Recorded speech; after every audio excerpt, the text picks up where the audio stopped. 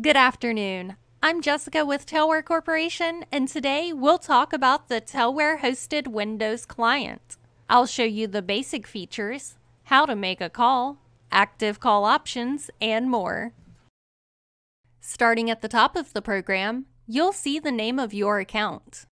Below your name is your current profile status. Pressing the down arrow will allow you to choose a new status.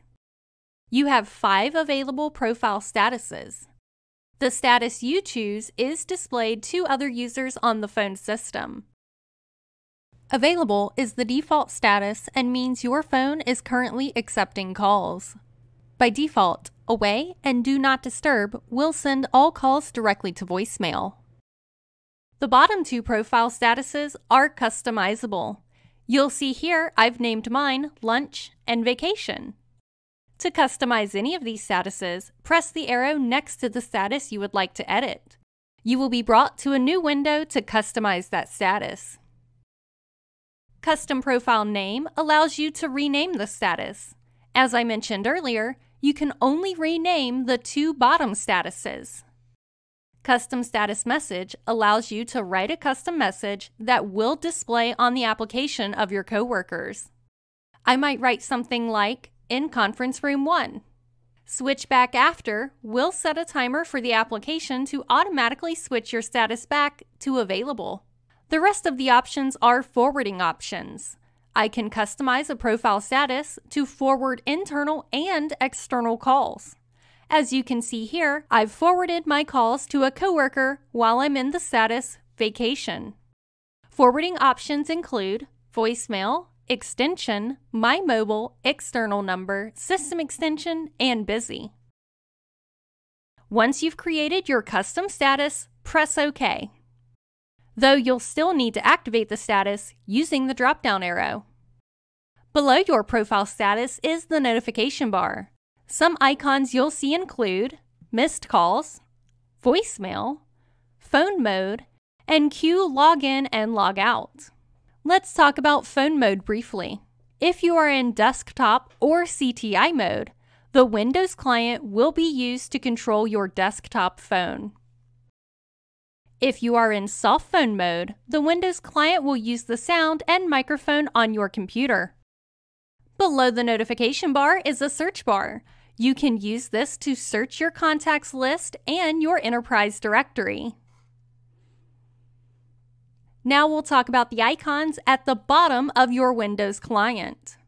The Presence Information icon will display all the users on the phone system. If your system admins have users categorized into groups, you'll also see them displayed here. To the left of each user, you'll see their profile status. As we saw earlier, green is available and red is Do Not Disturb. Yellow means that user is currently on an active call. If you right-click on a user's name, you are presented with additional options. You can call that extension, call that user's mobile if it's been programmed into the phone system, leave that user a voicemail, intercom, conference, chat, and email. Again, if that email address has been programmed into the phone system. Pressing the arrow next to a user's name will display more information about that user. The next screen we'll look at is our contacts. Here, you'll see the company-wide contacts as well as your personal contacts.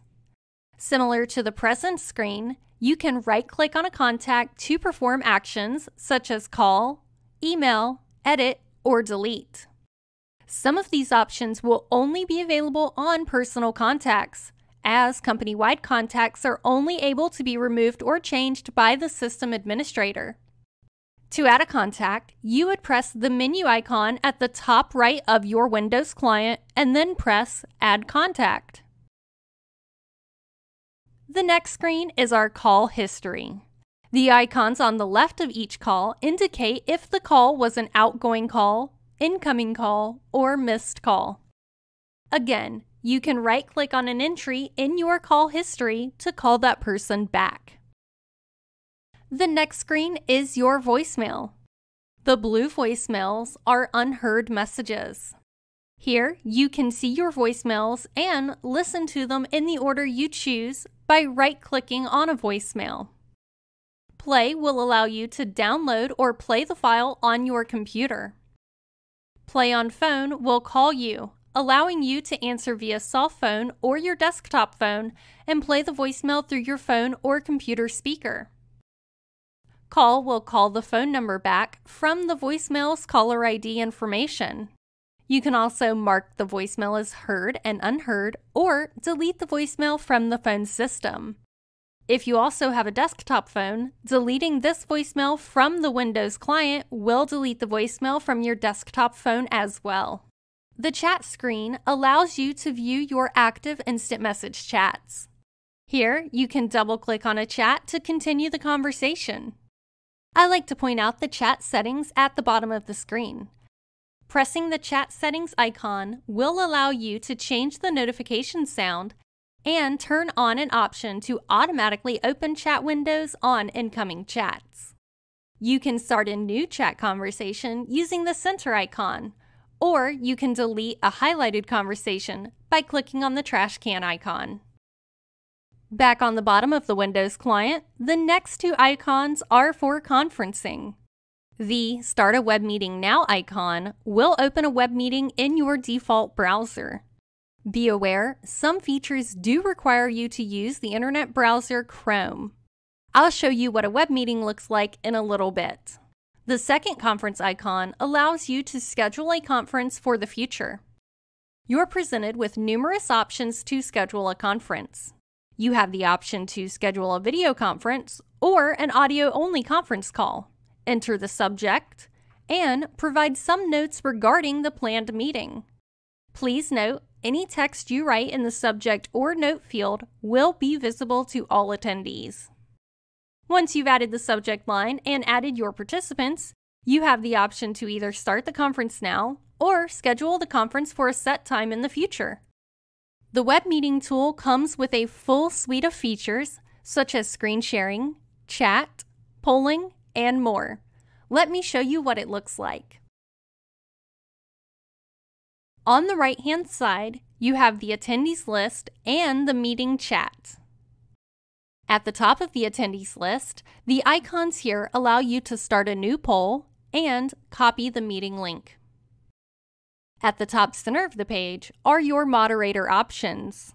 You can add people to the web meeting, turn on and off your video, turn on and off your microphone, record the meeting.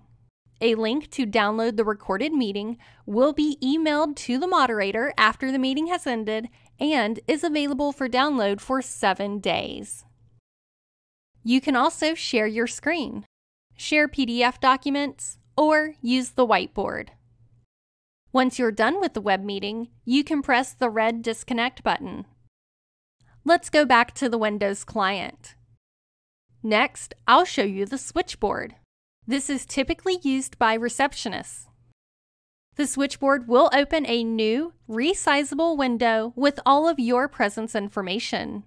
Similar to the present screen, you can see a user status and right-click a user to interact with them.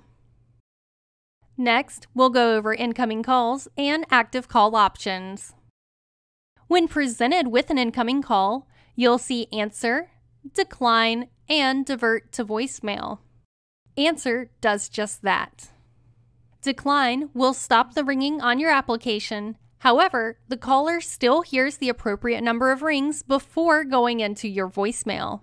Divert to voicemail will send the caller to your voicemail box immediately.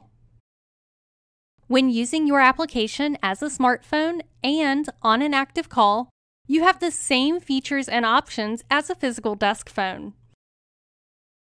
Hold allows you to place a call in a hold pattern, and the caller will hear hold music. You can use the Windows client to have video calls if the other party also supports video calls. Transfer would allow me to send the caller to another person, either internal or external to the phone system. Attended transfer is also known as warm transfer. It will allow you to make an announcement prior to completing the transfer. The keypad opens a keypad if you need one while on a call. Conference starts a conference call and allows you to add additional participants to the conference. Mute places your microphone on mute. You can still hear the caller, but they can't hear you. Record call will allow you to record the call.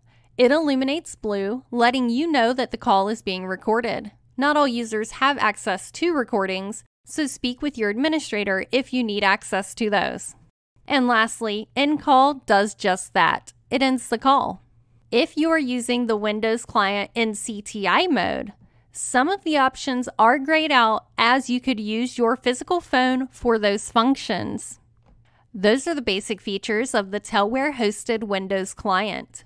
As you use your application, you'll find more advanced features and functions. If you have any questions, call TelWare at 1-800-637-3148. Thank you for watching.